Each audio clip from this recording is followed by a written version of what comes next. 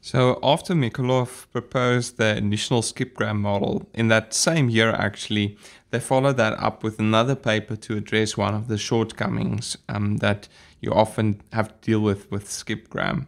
So in the basic standard skipgram model, we are modeling the probability of some context word given a center word according to this softmax-like function where you take the dot product of the word embedding of the context word with the word embedding of the center word, and then you're normalizing that by summing up over all of the exponentiated to dot products of all the words in the vocabulary. Now the problem is that the vocabulary, this V, can actually be like very, very big. So you might have in a smallish NLP system, you can maybe have 50,000 words in your vocabulary. And now every time you need to calculate this value here, you need to sum up over the dot product of 50,000 things. And so this summation can actually be quite painful to do computationally. So the extension that they proposed for skipgram is to use skipgram with what they call negative sampling. And this is actually quite a general idea within machine learning, and I will touch on that in a second. But basically what you do is, instead of trying to basically, over this vector of vocabulary, get the dot product of the one item that you're interested in to get that dot product high, instead of doing that, you actually change the problem into a binary logistic regression task. And if you're not that familiar with binary logistic regression, please check out the other series of videos that I have. But I will recap it so that it's also self-contained in this little video. But the basic idea is that you're going to train a model which doesn't give you the probability of a context word given a center word. No, instead of that, you're going to train a model that outputs ones and zeros basically. And you want the model to output a high value, a value close to 1, a probability of 1, when the center word is paired with some context word occurring in its context window. Okay, so C and O are words that we see in the window when we're making a pass over our training data. And you want this same model to output a value close to 0 when the center word C is paired with a randomly sampled word K that doesn't occur in this context window that you're looking at the moment. Okay, so you basically, instead of trying to output this huge probability vector over all the words in my vocabulary, because that's really what you need to do here, instead of doing that, the model, you can think of it in this way, is just outputting a value between 0 or 1 for whether this specific center word occurs with this context word. Cool. I hope that makes sense. So let's see what the model actually looks like. The model now becomes a function that outputs a value between 0 and 1 for whether a particular context word occurs with a particular center word. Okay, so you want your model to output values close to 1 if these two actually occur together in a context window, and you want your model to output a value close to 0 when these don't occur together in a context window. And the way that we're going to structure this model, how we go from the inputs to the outputs, and now really the inputs are the center word and the context word, and you get a value between 0 and 1. The structure of the model in this case is we're still going to rely on the dot product between the context word embedding and the center word embedding. But now what we're going to do is we're going to take the dot product between them, and then we're going to squash that dot product using the sigmoid function. So let's just unpack that a little bit. If you go through the binary logistic regression video, the sigmoid function starts out, if you have a very large negative value of A, it starts out close to 0. And then as it approaches A of 0, it goes to a half, and then it flattens out again to a value that's approaching 1 as A gets very, very big. So at A infinity, then the sigmoid of A reaches the value 1. So basically what we're doing now is we're taking the dot product between the context word embedding and the center word embedding. And we say that if the dot product is very, very large, then we're on this like extreme end of the sigmoid function. And then we will output a value close to 1, saying that yes, this context word with this center word, they do occur together. If, however, the dot product is a very, very large negative number somewhere here, then we would output, when we push it through the sigmoid, we would output a value close to 0, which basically says, listen, this context word doesn't occur with this center word. Okay, the probability of them occurring together is close to 0. And that's the model structure that we use when we do skipgram with negative sampling. What does the loss function look like? So again, we're going to train this model with negative log likelihood. And if we just consider one context pair, so we have a center word and a context word, then we can write, just for this pair, we can write the contribution to this loss function J as JCO for that pair. We've got parameters theta, which the thetas are again the combination of all the context word embeddings and all the center word embeddings. We are going to minimize the negative of the log of the likelihood, which, if we only have one pair, is just this probability that we wrote down here at the top. If we've observed in our training data this C and O, we can just substitute that particular observation for C and O. We take the dot product, we take the sigmoid, and then for the loss function, we take the negative log of this value. That is the estimated probability that C and O occur together within a context window. Cool. Looks pretty nice. Actually, the loss function looks almost simpler than we had when we just had the normal skipgram model. But the problem is, if you only do this, then we've actually got an easy way to hack the loss function.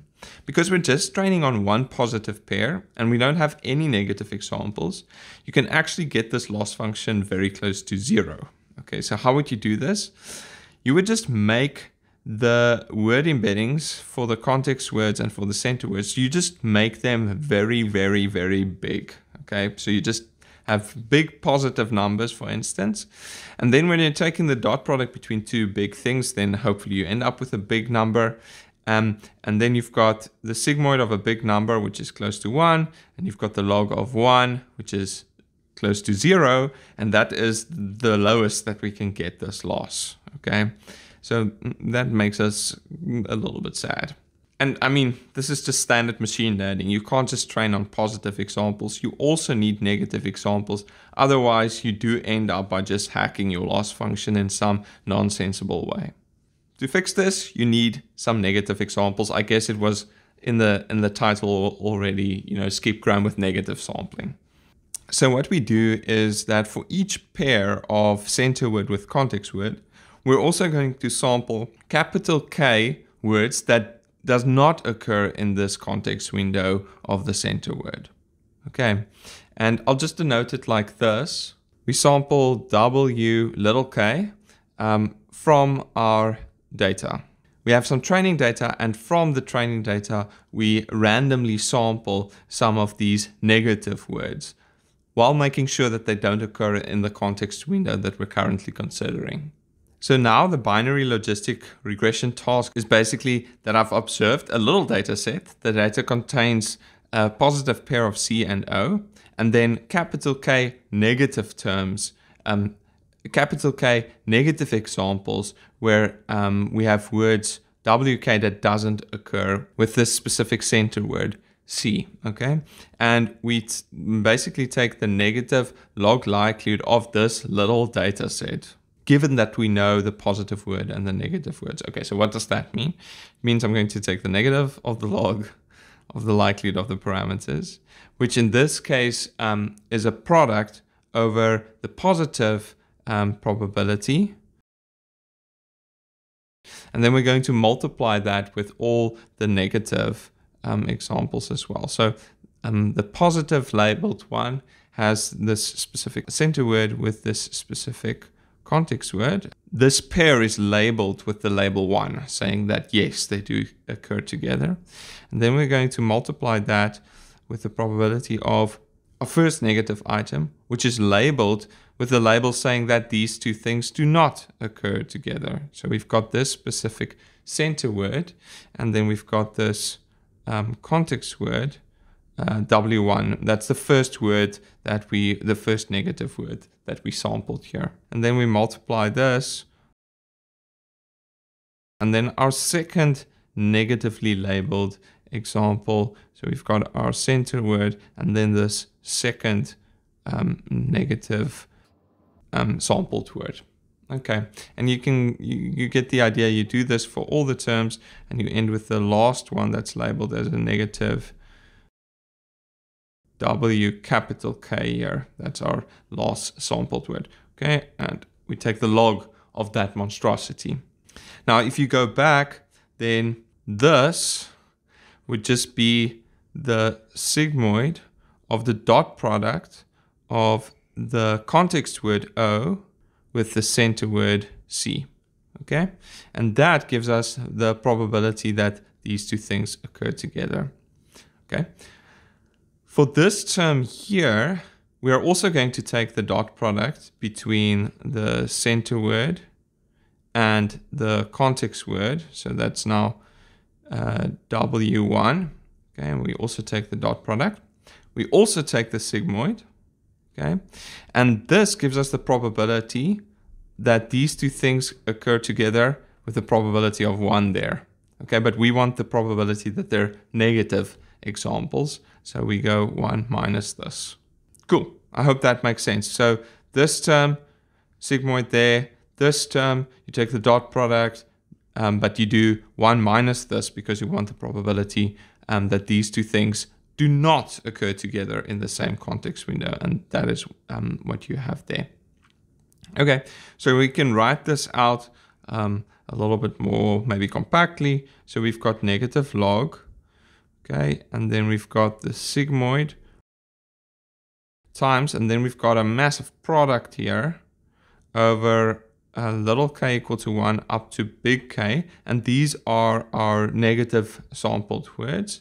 And for each of them, we have 1 minus the sigmoid of the dot product of U, W, little k, transpose VC, that's the dot product. Now, the cool thing about logs, the log of a product turns into the sum of the logs. So you're basically going to sum up negative log of this with the sum of negative log of this product. And then this product again, because you're taking the log of the product, that again turns into the sum of the logs. Okay, I'm going over this relatively quickly, but you've seen this a million times now. And so you can write this thing as this, where you have negative log that first term, and then minus the sum of the logs of all of those terms, and you end up with this expression. There's a little identity with sigmoids that you can also use to write this even more compactly, and that is that 1 minus the sigmoid of A is the same as sigmoid minus A.